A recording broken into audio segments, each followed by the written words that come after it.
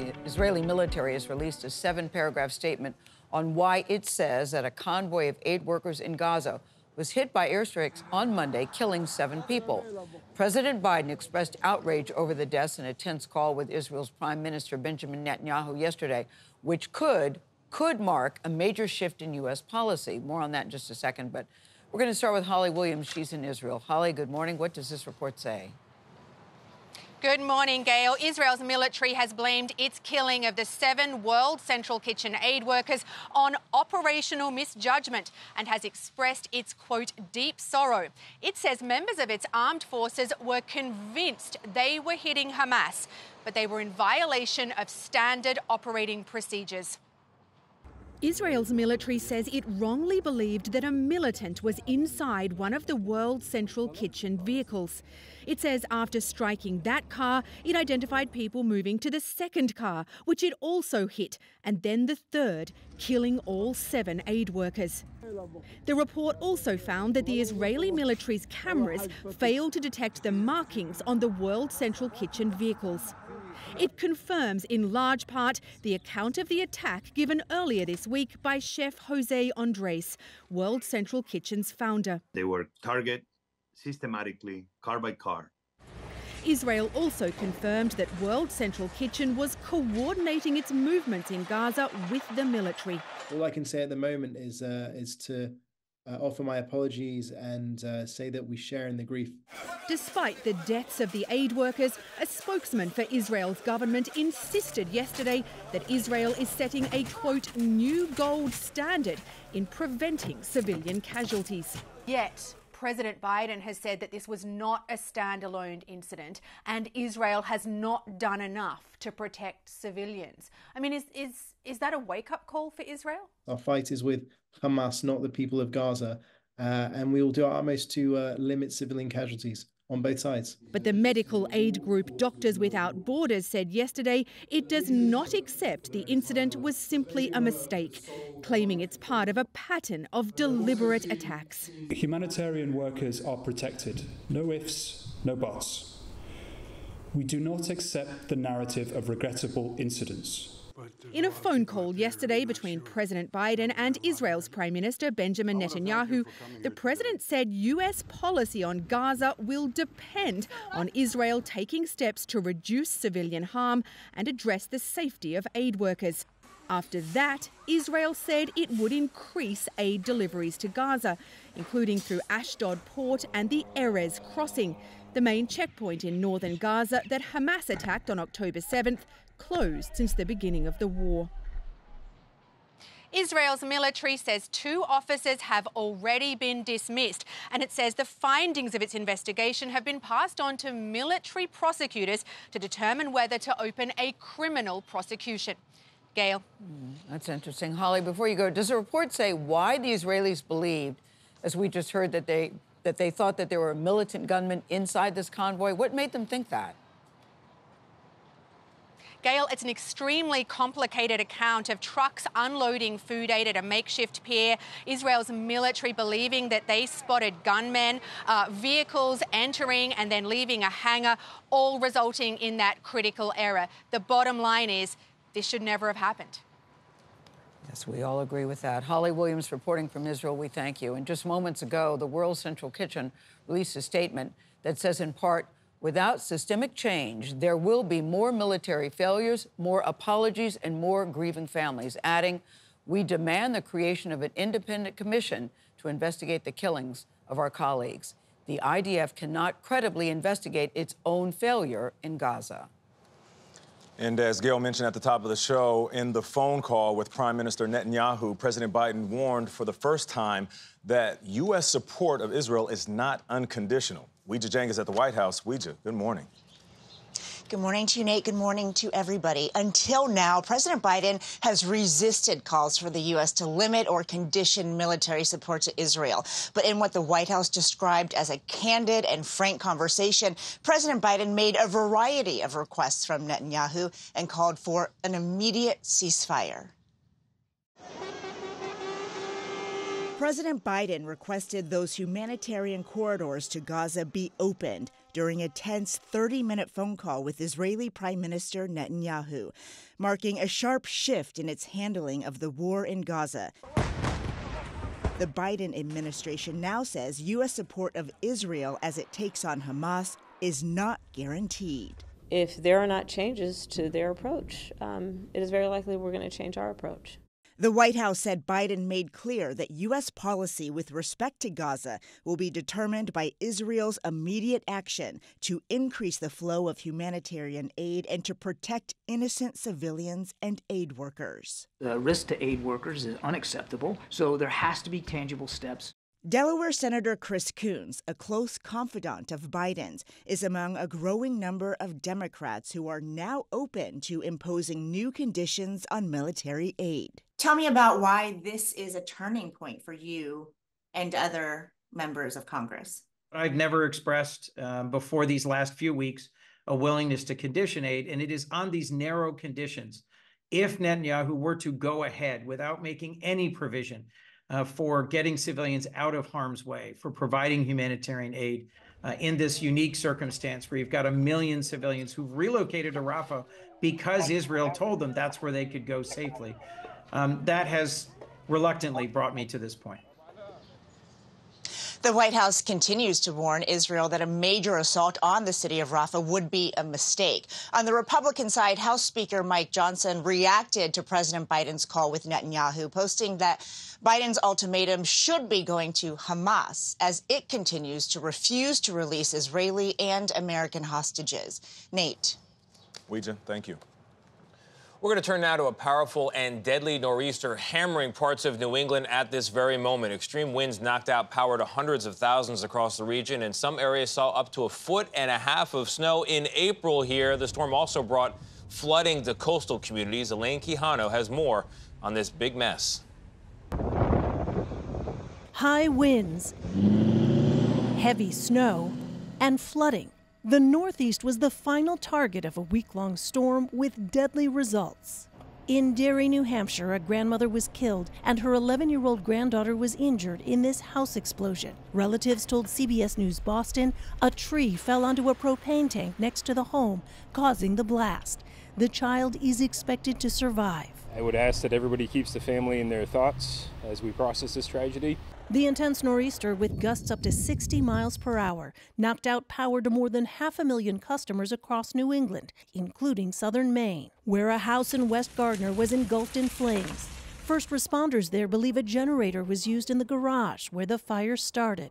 In Massachusetts, we heard like the crack, and then the whole house shook. This tree came crashing down, crushing a car in Nicole Saltzman's driveway in North Reading. On the coast, strong winds and high tide drove seawater onshore. The nasty weather also inundated downtown Boston, making ordinary business anything but routine. This is not what I was hoping for, visiting Boston for the first time. For CBS Mornings, I'm Elaine Quijano in New York. For more on those storms all across the country and the forecast for Monday's eclipse, let's bring in meteorologist Jim Cantore with our partners at the Weather Channel. Jim, good morning. Good morning, Tony. We wish it was August, where we had this big subtropical ridge, but it's April, which means we have the jet stream cutting right across the United States. First things first, the nor'easter. This is our second nearly 30-inch snowfall in less than a month, and they all happened in March and April. This is crazy. We're going to stick with this thing right through Saturday afternoon, but the good news is, by the time we roll into Sunday, yes, we'll have new snow cover, but we will also have mostly clear skies. I like New England for the best viewing. Out west, this is the problem. New storm comes in. It's kind of 1-2 pieces. It's going to move across the Intermountain region. Some of this clears the totality path, kind of, may leave some clouds behind, but the new piece starts to fire up the rain down into Texas. So viewing right here, right now, does not look that great. Not to mention we could throw in a few thunderstorms. Right now, if you look at the forecast, remember, this is one run of one model. That's not looking too good. This is the potential for cloud cover. Tony, where are we going to go? Either way, buddy, make it a good weekend. Wow, that doesn't look good. People have big plans. I'm going to Indianapolis, but you're showing me 50-50. Uh-oh. Man, all right, Jim. Well, I'm praying. Thank you very much. I'll do what I can. I'll do what I can. Thank you. You too, buddy. In other news, the lawyer for Super Bowl winner Rashee Rice now says Rice was driving a Lamborghini involved in a high-speed hit-and-run crash nearly a week ago. Photos taken at the site appeared to show Rice leaving the scene of the 6-car crash in Dallas. Omar Villafranca has more. Through his attorney, Kansas City Chiefs star Rashee Rice now admits he was behind the wheel of one of the cars involved in this multi-vehicle crash on Saturday. He's a young man that made a mistake. Without Rice present, his attorney held a news conference Thursday and said his client confirmed to police he was driving the Lamborghini SUV that police say was speeding alongside a Corvette.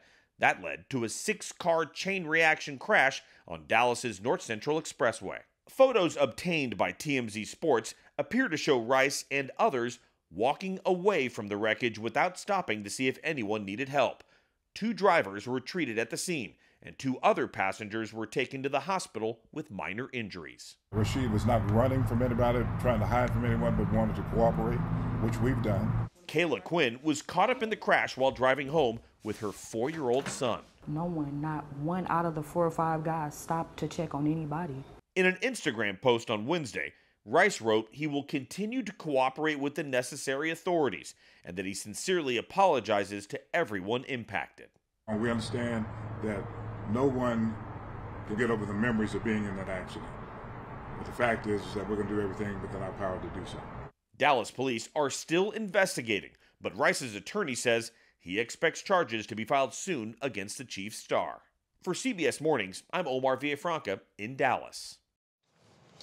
You know, incidents like this is a microcosm of what happens in society. And I'm not saying that to say it happens every day, so it's okay. I'm actually saying, on the contrary, that the same consequences that civilians face, professional athletes should and will face. So the excuse that, oh, he's young and done with a lot of money, that doesn't fly. I just hope he and every other professional athlete learns from incidents like this, because we've seen this over and over again. Remember what happened with Henry Ruggs. Oh, we do. That could happen again. Listen, that just falls under the young and dumb category to me. He's 23 years old. It certainly doesn't excuse it. I'm just glad they didn't kill themselves or someone else who was also It's pretty simple at the end of the day. Don't race, don't run. Yeah. Exactly. A multi-million-dollar burglary in Los Angeles has police looking for suspects and some answers, too. Officials say that a thief or thieves broke into a security company storage facility on Easter Sunday and stole as much as $30 million without setting off any alarms. Lee's Preston reports on one of the largest heists in California history. It's the plot of countless movies. 150 million without breaking a sweat. Huge sums stolen from a supposedly secure vault. And at a nondescript warehouse in Southern California's San Fernando Valley, it happened. CBS News confirms up to $30 million in cash was stolen on Easter Sunday. The discovery not made by Gardaworld staff until Monday morning. One employee, asking not to be identified, says they were stunned. They checked to make sure that the alarm is set up. So, just to think that they were able to go through the security system and get away with all that money, it's a shocker. Law enforcement sources say the burglars got in through the roof of the cash storage facility. A large portion of the side of the building is now boarded up with plywood. So I think it was very planned out and very sophisticated operation. Based on my experience, this smells an inside job 100%. Moses Castillo is a former LAPD detective supervisor. He says it's likely the burglars had help from a current or former warehouse worker. How often does something like this happen? It's very seldom. It's not often at all. So a facility like this has sophisticated, advanced technology on alarm systems, and then to know how to navigate to go undetected, it had to be an inside job. The hunt is on the way for the thieves, while a joint investigation by the FBI and Los Angeles Police Department has been launched.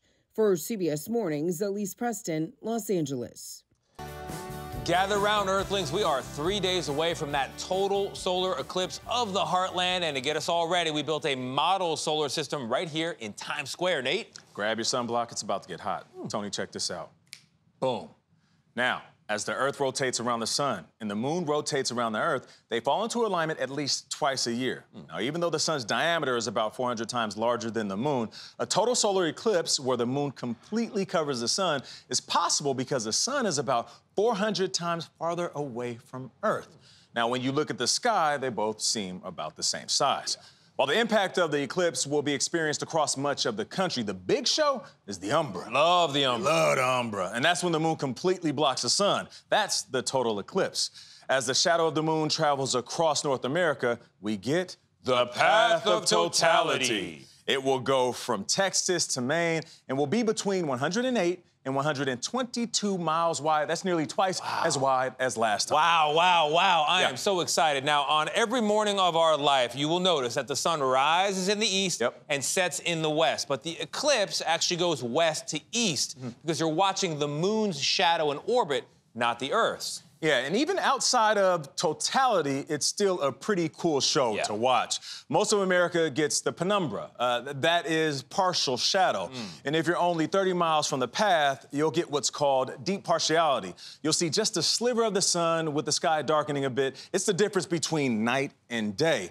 The farther away you are from the path, the moon will cover less of the sun. Here in New York City, we're at 90%. And if you're in the 75% area down here, only 75% of the sun will be covered. That's not bad, though. It's still going to be a show. Now, people north of the path of totality will see the bottom of the sun covered, and people to the south will see the top of the sun covered. The next solar eclipse that crosses the U.S. will be in 2045. 2045? From California to Miami. That sounds like a great show, but 21 years, that is why my heart and my feet are going to be in Indianapolis on Monday. I like that.